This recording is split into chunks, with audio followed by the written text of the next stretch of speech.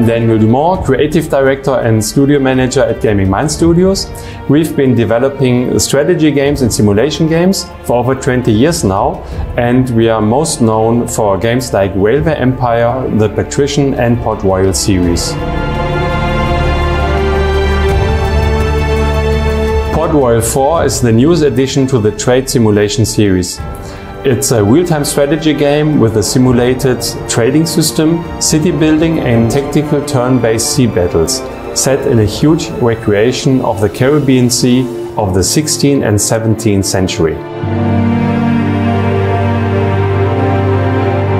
Port Royale 4 is our biggest project to date.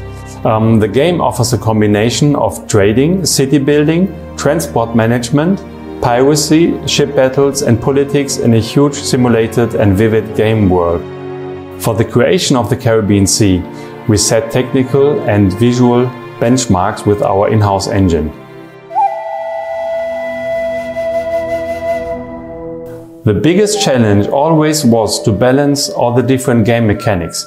Imagine we have trade, production, town planning, transport, politics and naval battles, and all these elements have to be connected. However, we have lots of experience to deal with this.